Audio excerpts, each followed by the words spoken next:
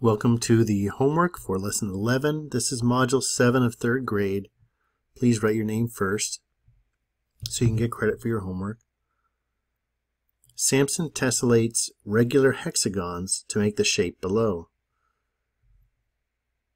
Outline the perimeter of Samson's new shape with a highlighter. So I'm going to use a yellow highlighter. Perimeter is the distance around the outside of the shape.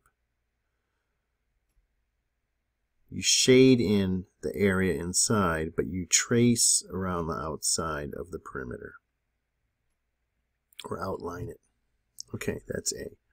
Now explain how Samson could use a string to measure the perimeter of his new shape. Well, what would you do if you had a string?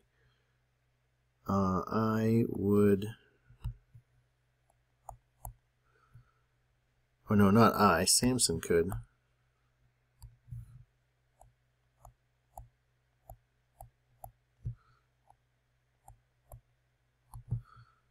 You could lay the string down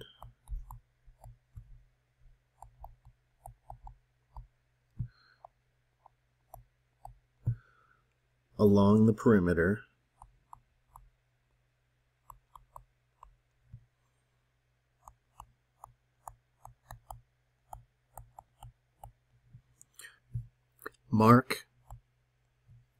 he's going to have to mark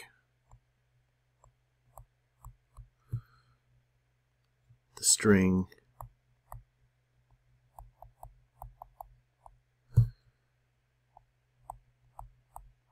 where it meets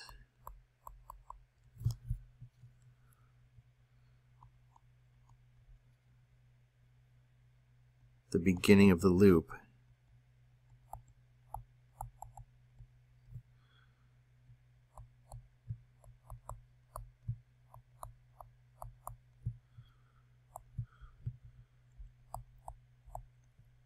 Then straighten the string and measure it with a ruler.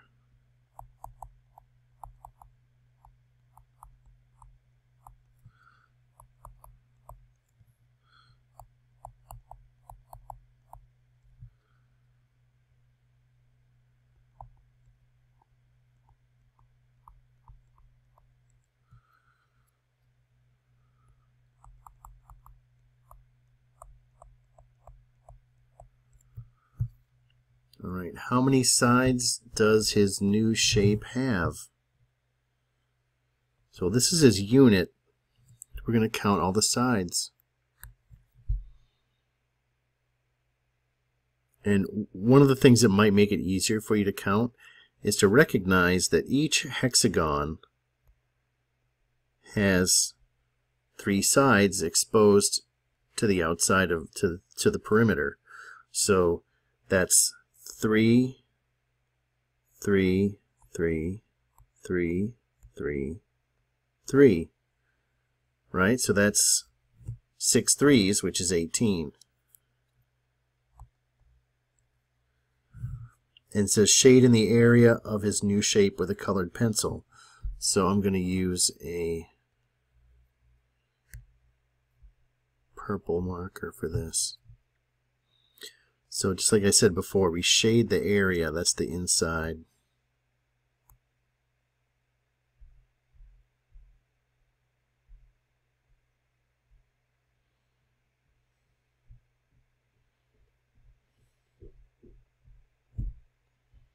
The area is the space inside, the perimeter is the distance around the outside.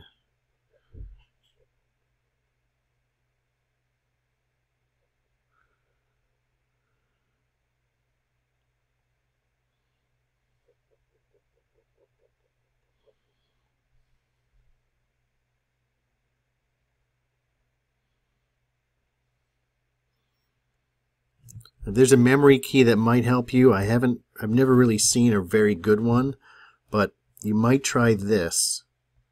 Think of the word perimeter, because perimeter and area get confused a lot in the beginning. Perimeter has the word meter in it. So just think of that meter as a unit of length, not a measurement of area. So if you can keep that straight, then seeing that word meter might help you remember that when you're talking about perimeter, you're measuring distance and not square units. Now estimate to draw at least 4 copies of the given triangle to make a new shape without gaps or overlaps. Outline the perimeter of your new shape with a highlighter and shade in the area with a colored pencil. So we need 4 copies of this triangle. So the same thing up here. He used hexagons to make a new shape, and we're going to use triangles. So let's see, and we're just going to kind of guess. Here's one. We're trying to make the same triangle again and again. So that's our estimation, is that it's not going to be perfect. All right, so that's one, and then another one. These are equilateral triangles. So you can think about this like the green triangles with the pattern blocks. If you have 6 of those, you can make a hexagon, right? But this one, we're just going to make a new shape without gaps or overlaps. So this one could go maybe to here. That's 2 more, and I need 4 of these. I'm going to end up making sort of a hexagon with a bite taken out of it.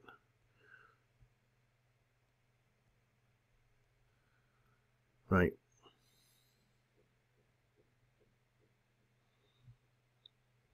Maybe there.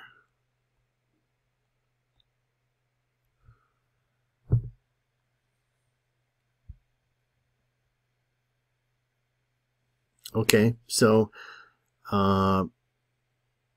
that's not that shape is not going to tessellate very well, but it doesn't say that it has to here. So I'm going to outline the perimeter with a highlighter.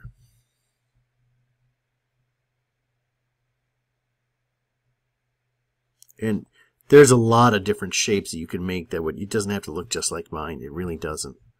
So there's a lot of ways that you could put these triangles together.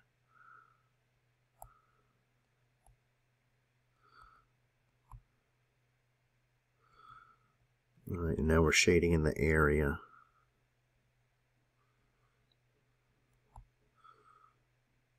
And there's another memory key that might help.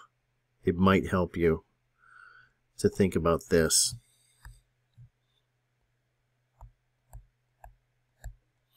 Shade and area. If you think about those A's, that might help too. It's not a great memory key really, but it might help. The marks on the strings below show the perimeters of Shyla's and Frank's shapes. Whose shape has a greater perimeter?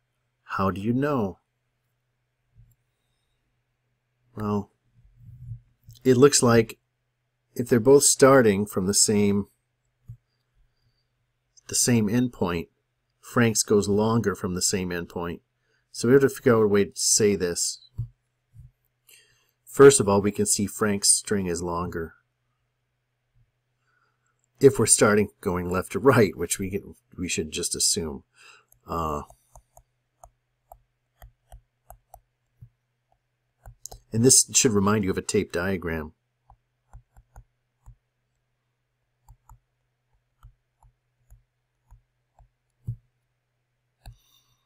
How do you know? His string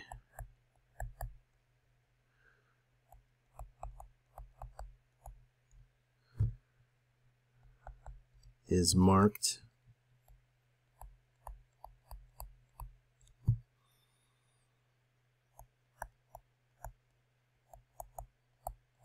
farther out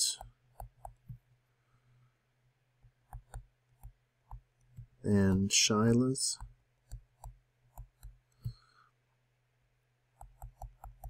With the same endpoints.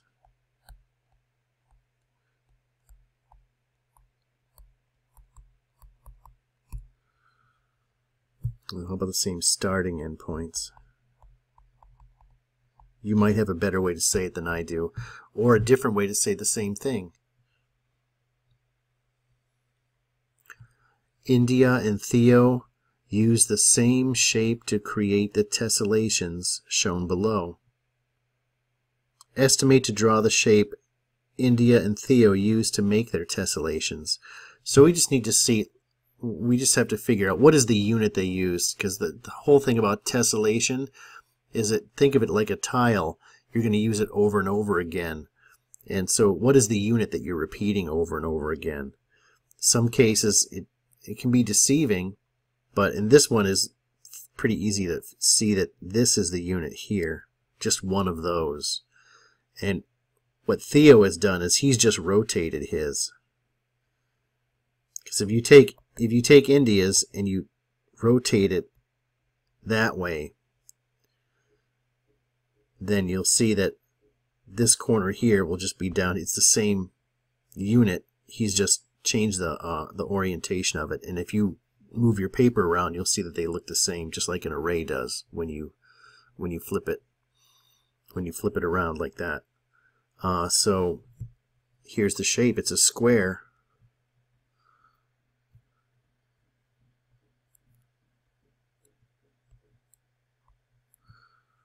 And I'll use Theo's example here.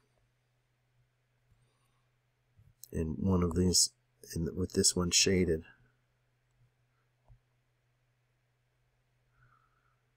That's the unit. Theo says both tessellations have the same perimeter. Do you think Theo is right? Why or why not? Well, these are rectangles, aren't they? So the perimeter, we have, this one is 2 by 3 length units, and this one is 3 by 2. So, I mean, it's the same. I could just say like an array. Theo is right. Don't forget to mention that, because that's the question.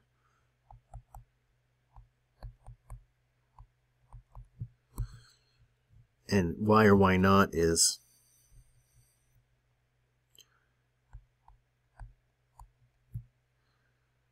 they are like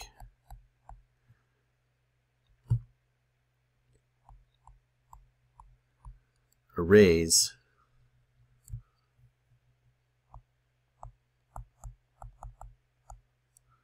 making the same 2 by 3 rectangle.